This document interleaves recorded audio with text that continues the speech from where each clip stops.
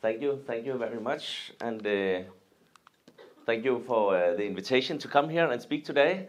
I'm very glad that I can come here and try to inspire you a bit. My speak today will be a bit different from the others. I must be honestly, I haven't understand everything what's been said, but I know that the things that I'm going to say would be a bit different. What I'm going to talk about today is that we are standing in front of a lot of change. We're standing in a lot of transformation. You probably all know this target, the Paris Agreement. We have to save our CO2 and the temperature of the Earth to 1.5. It's not going that well. We have a lot of discussions about how we act as human beings at the planet, and what do we do with our planet, and the boundaries for our planet, we are actually crossing them too much. As you can see here, from 2009 to last year, 23, we are just going the wrong way. The boundaries are being crossed much more, and if you don't know about this, I will really suggest that you looking into this and see where do we do things that is wrong for our planet. It's serious business, and a lot of people are talking about what's the future for the Earth and for the humankind. So actually, some people are saying that we don't gonna have ice in the North Atlantic, and they put up things like this, a letter to the future, telling that here was a glacier some years ago, and actually in 20, 50 years there will be no more glaciers at Iceland. So we are really changing, and all that waters that come from today is in the ice will go into the sea and will actually do Marshall's floating houses much more relevant than we have today. The biggest discussion that we have at the moment is that we have to look the way we are a part of the nature. Today, man is using nature for all the things we're doing, all the things we're building, all the products we are doing. We're using that, so the biodiversity is going down. So the big change at the moment is that we are trying to look that we are a part of nature instead of just using the nature. We are more a part of the nature, and we shall try to structure the way we are living as a part of the nature and not just using it. Today I'm talking about cities. Cities, we have some small nice cities here in Europe. The big cities in the world is going one way. The population of the Earth is increasing, and some of the cities are very, very big. So we see, looking into this, 70, 60 millions of people living in one city. So it's just going very, very fast, and the urbanization is a global thing. That means also that we really have to look into how to transform our cities. This is a new city area in the harbor of Copenhagen.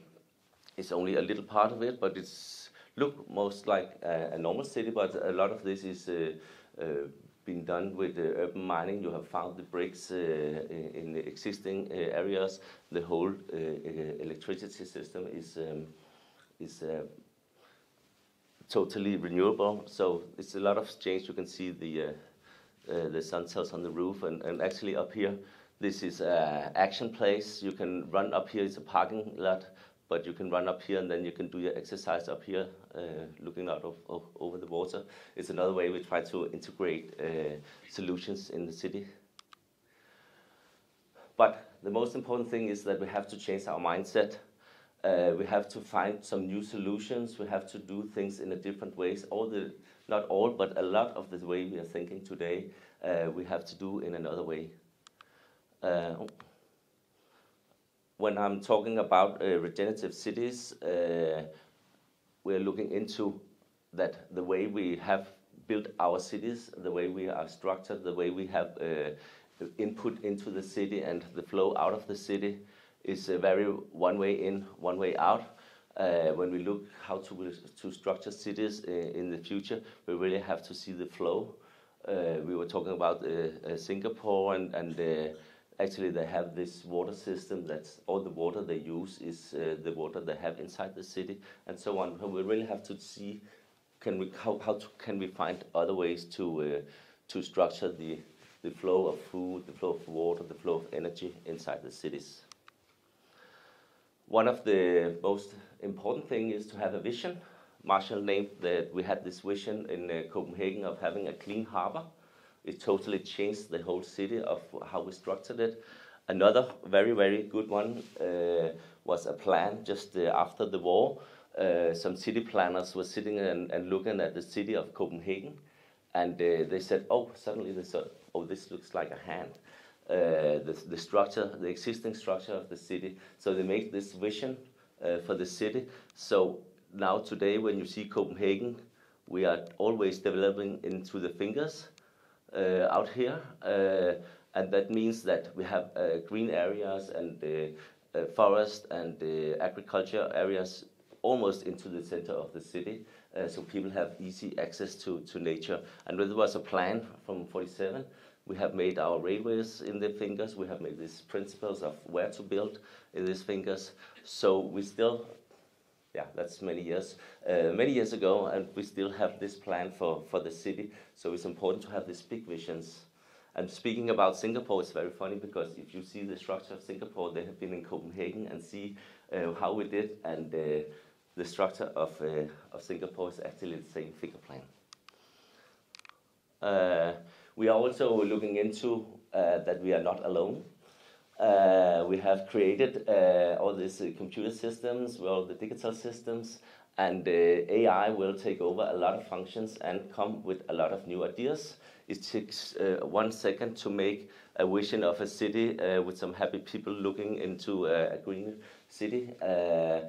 And we love our architects and all the good ideas we have there.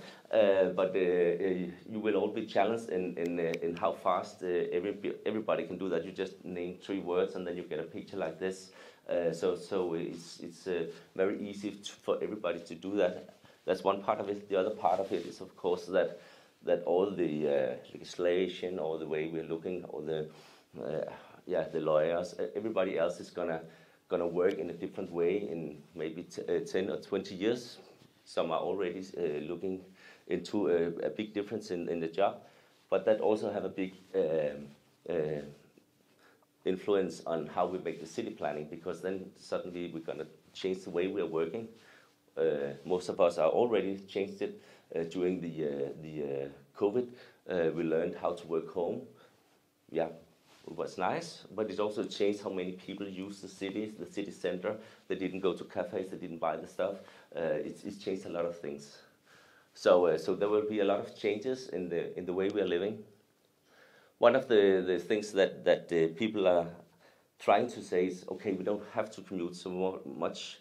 One of the big issues is that we have all these cars. We go from the outside into the city center. But if we could have these smaller cities, the scale of the cities could be as a 15-minute city, where we don't have to go so far and commute that much. It could be very, very easy. And of course, the distance of how 15 minutes is time. So are you walking, cycling, public transport, or private cars? 15 minutes will be different distances. And maybe you have seen one of our big heroes in Denmark and traveling around the world, Jan Gehl. But my idea to take him with here is actually because it's very important to see how we're living. What kind of city do we want? And if you want a vibrant city, it's very important to invite to play and how to make the city spaces more useful for everybody. We try to do that in Copenhagen. Now we have seen some of the nice things that Marshall is doing, but the creativity in the city is also very big for all normal people. Making this launch here, maybe you had that's some of your inspiration, because there's a lot of people doing very nice things. Do I have the time? Oh, you're fine. Well, we also do a lot of things differently when we make the spaces. This is also from Copenhagen, where we look into how to do the design of new urban spaces, because of course we're gonna make some nice parks and so on, but they always have more functions. This one is actually could be one of the floating areas when we got the heavy rain. This park is not only a park; it's also a place for the rainwater. So having this multifunctional planning issues into that, and that's the way we look into future solutions inside the cities. Last summer, I went around to all the democracy festivals in the Nordic countries with a project we call New Nordic Bauhaus. Maybe you have heard about the European Bauhaus, or this thinking of looking into how to live in the future. The Bauhaus idea is 100 years old from Germany, and now von der Leyen has said, how should we do that? How should we live in the future here in Europe? And make this Bauhaus where we also look into art and have a lot of different people, not only architects, but a lot of different people, city planners, but a lot of different people discussing how should we live in the future. And I took this one with us because there was, of course, a lot of suggestions of how to live in the future, but actually in every place there was this discussion, why do we have to hurry so much? Couldn't we live in another way, that we don't do all these bad things to our global system? Could we live some more slow? Could we change the quality of life? So some of the things that we are doing could actually come into our lifestyle, and with that sort of way just slow down also some of the economy that is doing the bad stuff. So this is me making my lamp over fire. So it's very easy, and actually I also had some people from a small village in the northern part of Jutland participating. They are artists making a lot of different nice things. There's a lot of surfers in Klitmøller, maybe you know Cold Hawaii, but there's also a lot of artists, and they have this community living like, okay, we have to do this. But when people move there, we close the shop when there's good waves. We are living and trying to give slow a chance. So that's also a very nice message. Yeah. There's a lot of drivers of change. What is moving us? A lot of these you know already: smart cities, access to ownership, mobility, retail. The urbanization I've been talking about, all the crises. There's a lot of crisis going on now. I could put up the biodiversity crisis too, but the climate crisis, of course, the health crisis. COVID was a big one, but we also a lot of people are growing the wrong way. We had a lot of different health crises along in the world, but now we had this. I will come back to that. A workshop there in the beginning of the year, where we were looking into new drivers, and unfortunately, and you are very close to some of them, cities under siege. There's war, but there's also materials. There's a lot of different things that are going to change the way we look at cities in the future. How to participate? How do we involve the citizens? How do we governance that? All the planetary consciousness, as I've started my speak with, but also all these new ways of living, and also the way of we're shifting our values to think in a different way. We have this all looking more to nature-based solutions, but we also have a tech rush, and what does that mean for us? It's also a driver, and also the way we are producing things. The modes of production is also where we today look into a very global scale. Maybe we should have a more local, if all this geopolitics is going the wrong way, as it seems like at the moment. very few words about the regenerative cities. A lot of what I've been talking about is about the regenerative cities, but the whole idea is going from all the discussions about sustainability to regenerative systems. The most important part of it is that we're going from just doing less harm to actually doing good. And doing good is of course a very different thing because we don't have the solutions yet. We are looking into to find out how do we do the solutions. This is a little bit technical. There's a lot of wording on it, but the idea of showing is that today we are over here. We are consuming, deleting, doing harm. We're trying to move here to make the harm reduction. The goal here is to do no harm when we talk about the sustainability, but the vision for the future is to actually come over here to the regenerative part, where we're creating a positive impact on everything that we are doing. So this is very, very interesting. And also because when we're looking into the sustainable development goals that we're all working for in all over the world, we actually have goals that is only here. So we have to look beyond sustainability.